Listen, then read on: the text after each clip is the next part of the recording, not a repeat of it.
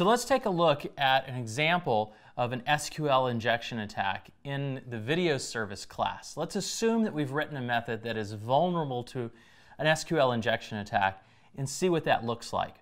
And one thing to note is that although we're talking about SQL injection attacks, other query languages that are operating on databases are also vulnerable to this type of attack. It's important to remember that it's not just isolated to SQL, but it's anything where you're going to go and execute logic on data that's in a database.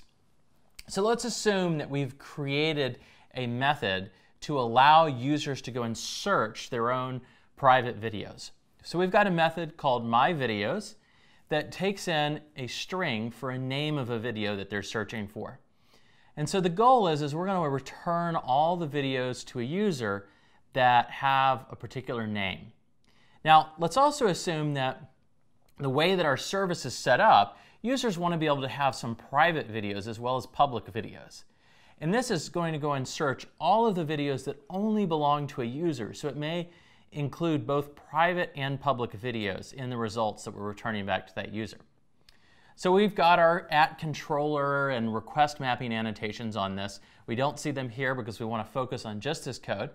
And the first thing we do is using some mechanism like Spring Security, which we'll talk about later, we go and get access to the current user that sent the request. So somebody has logged in and we can get information about their user account. So the next thing we do is we decide to go and construct a query to search the database for all of the videos that that particular user has uploaded that meet the search criteria. So we say select star from video where owner equals, and we have a quote, and we are doing this as a string, and we are going to append with plus the username because we want to go and search for a particular user. And then we say plus, and we have another closing quote or apostrophe, and name equals, and then we're going to put in the name, and then we're going to close that. Now, if you look at this code and you think that this is secure code because we've got the quotation marks here that are going to be indicating that this thing is a string, so therefore anything that gets passed in here will be interpreted as a string and there's no problem, you would be unfortunately very wrong. This is a very insecure method. Anytime you see code like this, you should immediately try to get it fixed. You don't ever want to write your own code like this that directly takes data from the client and then puts it into something that's going to be logic that's going to get executed. You always have to be very, very careful that the data that you're taking from the client and mixing in with your logic absolutely cannot be turned into logic itself. So in this case, is there a way that we can take the name data that the user or client is providing and cause it to change this logic? The answer is yes, absolutely it's possible. So let's take a look at how the client could provide data that would change the logic that's being expressed in this query that's being built up. So assume that the user provides a value that's not malicious. And the user provides a value like the owner is Coursera. What we're going to end up with is a query string that looks like select star from videos or video where owner equals Coursera, because let's assume it's Coursera, and name, and let's assume they're looking for SQL videos. Now, in this case, if they provided the username happened to be up here was Coursera, and they provided the value SQL, everything should be fine. It's going to only search through Coursera's videos, and it's going to search through name equals SQL. Now, you can see in here how we're substituting. We're substituting name in here, and we're substituting the username in right here. But assume that the client provides the value foo or A equals A. Now this looks like a strange string. So what happens if the client provides that? Well, if you go and substitute this in here And let's assume the owner is foo. We get select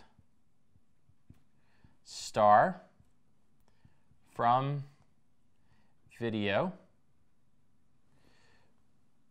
where owner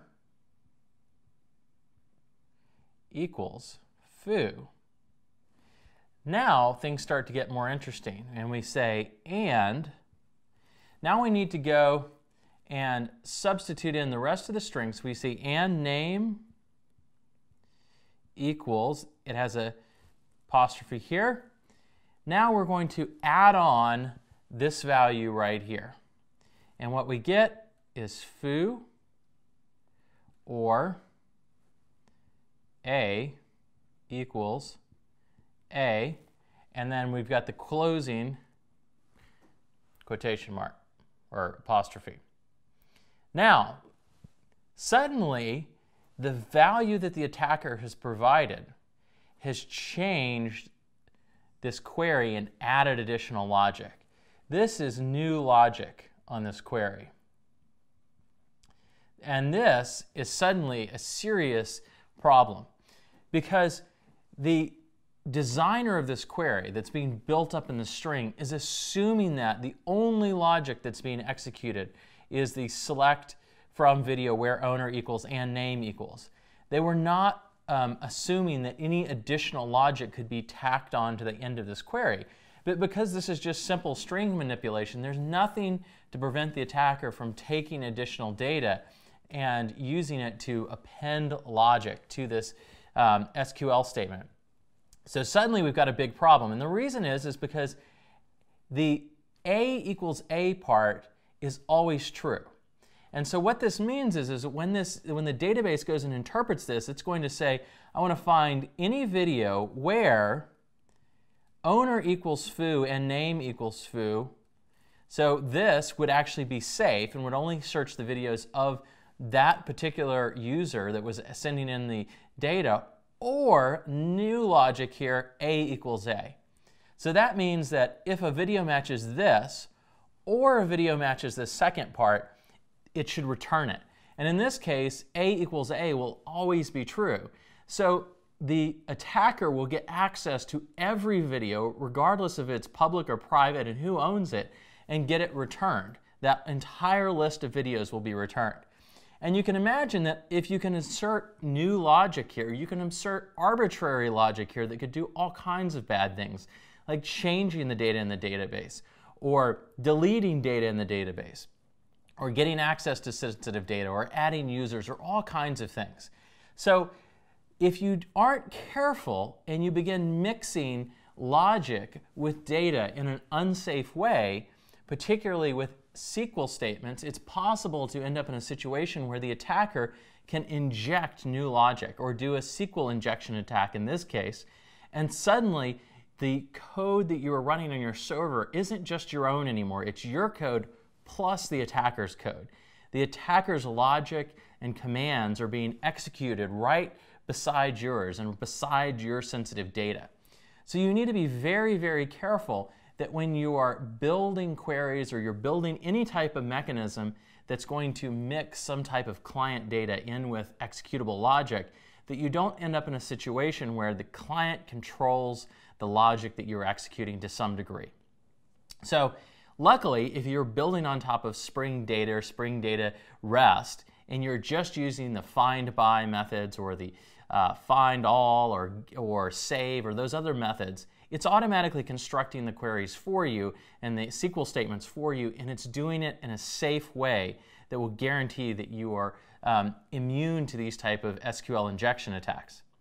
However, if you drop down to the lower level and you begin manually creating your queries as strings, you must be aware that this type of thing is possible.